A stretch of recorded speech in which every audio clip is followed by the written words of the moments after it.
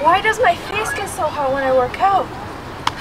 Dude, you're releasing energy. What are you talking about? Thermodynamics, of course.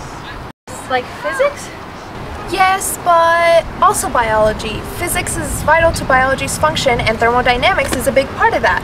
So, what is thermodynamics anyways?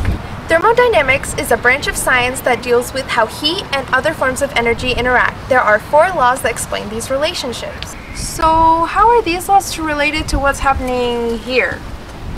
Well, the second law is what mainly applies to what's happening with your face. The second law of thermodynamics states that whenever energy is transferred or transformed in irreversible processes such as cellular respiration, some of that free energy becomes unusable, therefore increasing entropy or disorder in the universe. In a sense, entropy is the measurement of uncertainty or randomness. Wait, how can energy be unusable? All the energy in the universe started off at the Big Bang.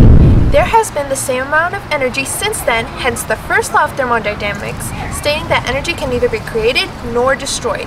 This energy comes from many different sources, such as the sun, geothermal vents, fossil fuels, and others. This energy gets used in processes known as irreversible processes. Within these processes, energy is either transferred from one object to another or is transformed from one state to another. When these processes occur, some of the energy becomes unable to do work, therefore becoming unusable and is usually released in the form of heat.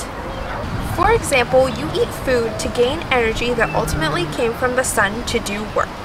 This energy is then used to make your body do all of its functions through a process known as cellular respiration. Your body uses free energy to do everything, even workouts. When you use this energy, 90% of it becomes heat and is released from your body. That's why your face is hot. Your body is unable to use heat as a free energy source, which is why it is unusable. Entropy is the measurement of unusable energy, in this case, heat from your body. So, whenever heat increases, entropy increases, and when that happens, disorder and unpredictability in the universe increases. What?